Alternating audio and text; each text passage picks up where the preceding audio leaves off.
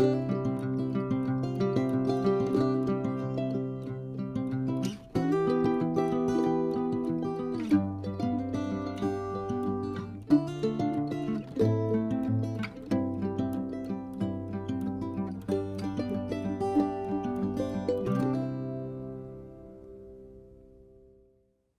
is Saturday, March 12th, 2022, and it's a big day for Rowena. It's moving day.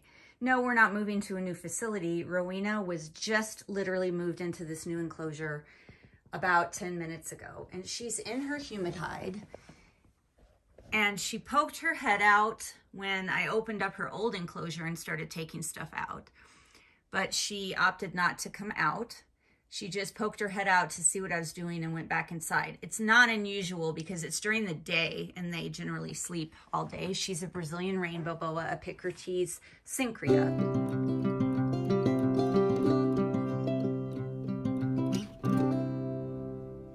And she was born on March 26th, 2018. So she's turning 4 years old at the end of this month. And she's been with me since May 22nd, 2018. So she was just 8 weeks old when she arrived here. And she's been in a 3 foot long by 18 inch deep by 18 inch high enclosure. And this is a 4 foot long by 2 feet deep by 18 inch high enclosure. And I have taken all of her enclosure furnishings and put them into this new enclosure exactly how they were in her old enclosure. I just removed them one at a time and put them in here in the identical location. So nothing has changed for her. Everything is in the same exact identical location and position, and I didn't clean any of her furniture. I put it all in here. Well, I cleaned her water out because she likes to interact with her water a lot, so it was messy, so I cleaned her water out. The things that are new are the added length and depth, and then this is her old perch from her other enclosure, which was obviously designed for a 3 foot long and not a 4 foot long enclosure. So I have moved it into her new enclosure and I've just put it diagonally because it's too short to put all the way across. It also doesn't really need to go all the way across because the other new thing is this sky hide that's on this side. Now, why didn't I just leave this in the 3 foot enclosure for the snake that's moving into that and give her a new horizontal perch? Because this is her perch. It's been her perch for years. It has her smells on it. And I am going to leave it with her just as I am her other enclosure furnishings because they're hers. She's used to them and they are covered in her scent. I just put it diagonally instead of straight across. I don't want to make too many changes or new additions at this point. As you can see, because it's a bigger enclosure, it's deeper and longer, it looks more bare than their old enclosures. And I will show you what their old enclosures look like. Eventually, all 4 of my Rainbow Boas are going to move into these, but she is the first one that gets to move. These are the old enclosures. Her brother, Kilgara, is actually awake. He probably heard me messing with her. And so he's still in the 3 by 18 by 18 enclosure. And he will be the next one to move. I'm going to keep them in the same order. So he'll go on the bottom below her, just like he was in this setup. But as you can see, I've kept the new setup identical to how I had it in the old enclosures. I just moved everything into a bigger space so it looks much more spread out. What I'll be doing as she gets used to this is I'll add more things in here so that there's not so much empty space. I still want her to be able to stretch out completely and move around, but they're usually a shy species and they appreciate being able to feel safe behind clutter. In fact, I already have one item that I'm definitely going to add, and I can show you what that is, but I think I'm going to wait and maybe put it in a day or two after she's used to this space, because the sky hide's brand new for her. Everything else is the same other than the position of her PVC is diagonal instead of straight across. And she does have a UVB light bar in here, and then a halogen bulb, which the companies have been out of the cages for these Arcadia fixtures forever. I work here 24/7. If I notice that she is messing with that during the day, then I'll have to take the bulb out until I can find a cover for it or make my own. but she typically sleeps all day, and that's going to go off at night. Now, I would like to see her out and basking. Her old enclosure had a heat mat, and this enclosure has the halogen and the UVB. Now, her very original baby enclosure had halogen and UVB, and she did come out during the day and bask and utilize that. So I'm hoping that she'll start to do that again. I'm going to add a rock over here on the warm side, maybe two, maybe a flat rock under the halogen, and then maybe a thicker rock kind of in front of this hide and under the UVB. And then I'd like to add maybe a shelf along the back. And then I have a log that's going in here. I can show you what that looks like. So I'm putting aquarium logs in there, and they're meant to float. I'm probably not going to put hers in water. Although if I give her a big swimming pool, because she does like to interact with water a lot, I may set it in the pool so that she has something to grip onto while she's in there. But here's the size you can see here. So they're large enough for a medium snake to crawl through and get in and also sit on top of. And the reason I went with this versus a real log is because the humidity for this species is kept a little higher than, say, my Brettles pythons, and they do have real branches and real logs in their enclosures. I know there's some glare here. These are going to be easier to keep clean. They shouldn't mold because of just all of the water that's involved with this species, especially Rowena. She likes to interact with water a lot. I feel better using plastic or whatever this is made of because it's going to be easier to clean, disinfect if I have to. It's not going to mold or anything or break down from the water or humidity. But as I said, my Brettles pythons, like here's a good example. She has a real actual wooden log that I collected from Pike National Forest here in Colorado.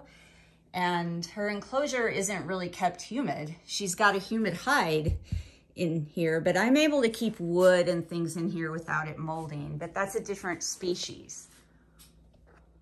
And here's what the log looks like. They're made by ZooMed. One thing I don't like, and I have ordered these before, is they send them with styrofoam packing. And I understand that they don't want them to break, but the styrofoam, number one, is horrible for the environment. And it's just really, really messy, and it tends to cling onto the log. So I always have to rinse these off with water before I can put them in the enclosures. So I've just gotten this one out. The styrofoam just gets everywhere, and it's difficult to clean. It's just not good. If a pet ingests it, it's not good for the environment. I wish they would pack it with some other kind of packing material, but I'm gonna go wash this one off. I rinsed the log off inside and out with warm water, and I'm gonna go ahead and set it in here even though she hasn't really come out and explored yet. And that's just because I have it ready. I might as well put it in there.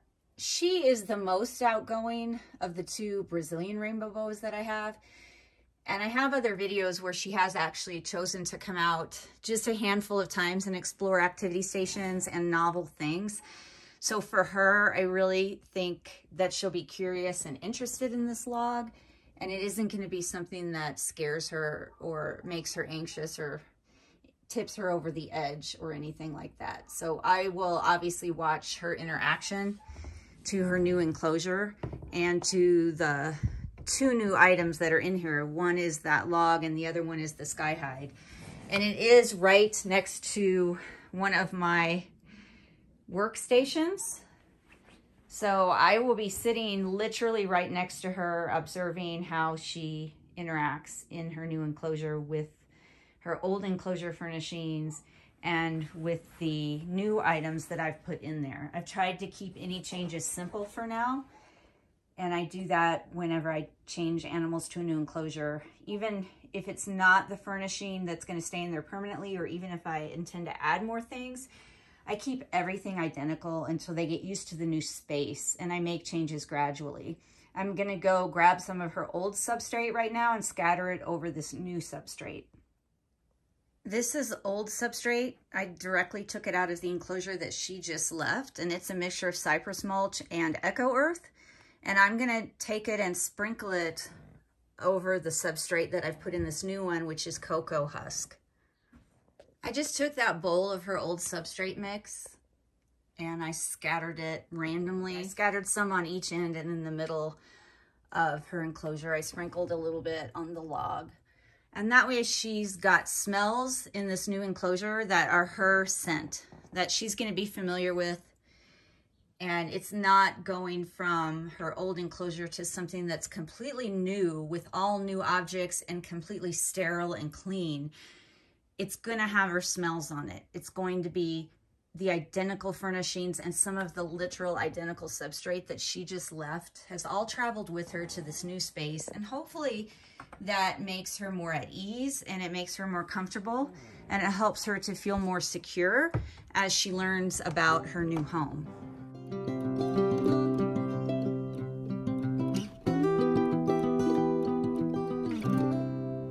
Now, as far as her old enclosure, I didn't take all of the substrate out, and I didn't pull substrate out if it had feces or urates directly on it. I didn't pull her old shed out. I tried to choose areas like this where the substrate wasn't messed up, and that's the substrate that I moved over to her new enclosure. And so this enclosure is going to be cleaned out. I will make a new perch to hang in here for the new snake that's going in here. And it's not a new snake. It's just going to be a snake that is moving from a smaller enclosure up into this enclosure. And corn snakes are going to be going in here. And I have a Escalapian snake that's also planned to move into one of these enclosures. So right now, all of those snakes are in 18 by 18 by 24 enclosures, or they're in 2 by 18 inch high enclosures. So it's going to be an increase in size for those 4 snakes that are going to be moving into these 3 by 18 by 18. Hi there, Kilgara. Yes, you're moving too. I just don't have your space ready yet. You're being particularly outgoing. Now, these snakes are turning 4 years old, and I have noticed this last 6 months that they have been visible more. They've been more confident. I've been seeing them more. And I gather that's because they've been with me now almost 4 years. And hopefully by now they've learned to trust a little bit. And that they're just more confident to be out and visible because they've grown in size and they're older, bigger snakes. That's also what clued me in that it was time to move them to a bigger enclosure. I obviously want them to be an enclosure they can stretch out in and have space to move around in, but they've been so cryptic and so shy up until this last 6 months to a year, but really the last 6 months, that I don't think they would have appreciated moving into a new space. They've been doing really well, thriving and feeling secure in this space. And for this particular species, knowing them as well as I've come to know them over the last 4 years, big changes aren't appreciated by them. At least when they were younger, they weren't. And that's just different than some of the other snakes that I work with, like a Morelia bredli or a corn snake.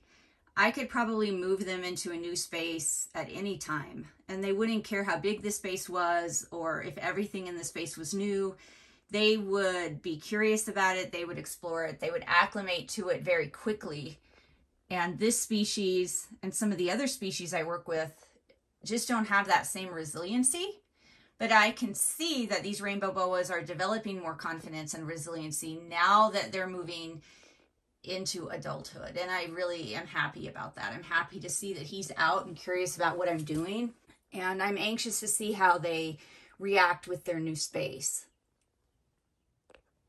Okay, Serpentes Sundays viewers, moving from Brazil to Australia, here's one of my carpet pythons. And I didn't intend to film him for Serpentes Sunday, but he's being really active right now, so I'm probably going to let him out. This is Asgard. He is, how old is he? Let me see, I don't even remember. I got him as an older animal. He wasn't a baby. And so when I do that, I don't always remember their exact birth dates. I know, that is shocking. Oh, here's why I don't remember his exact birth date. I wasn't given one. I was just told that he was hatched in late 2017. And I was given no other specific information. and I was not given the breeder's information. I was just told it was a male albino Darwin carpet python hatched in late 2017, and that he had been raised up for outreach, and that fit my needs. I had him tested for nidovirus, and he was negative, and he's microchipped, and I had a wellness exam done when he arrived, so he's good to go. Let me quit talking and unlock his enclosure and let him out. On these enclosures with sliding acrylic doors, if you don't replace the acrylic with glass, and if you don't put a lock on it, I just dropped the keys. If you don't replace the acrylic doors with glass, and if you don't put a lock on them, the snakes can bend the acrylic, it bows, and they can squeeze through. And once they learn how to do that, they tend to repeatedly do that, which is why TC has 3 locks on his acrylic doors. I may eventually end up replacing all of these acrylic doors with glass. Asgard's hungry. I know that's why he wants out right now. I'm just going to open both sides of his enclosure, and he can come out if he wants to. I don't have anything prepared to feed him right now, but he can eat, so I definitely think I'll go thaw something for him and do a little training session since he is bright and alert and very active, obviously.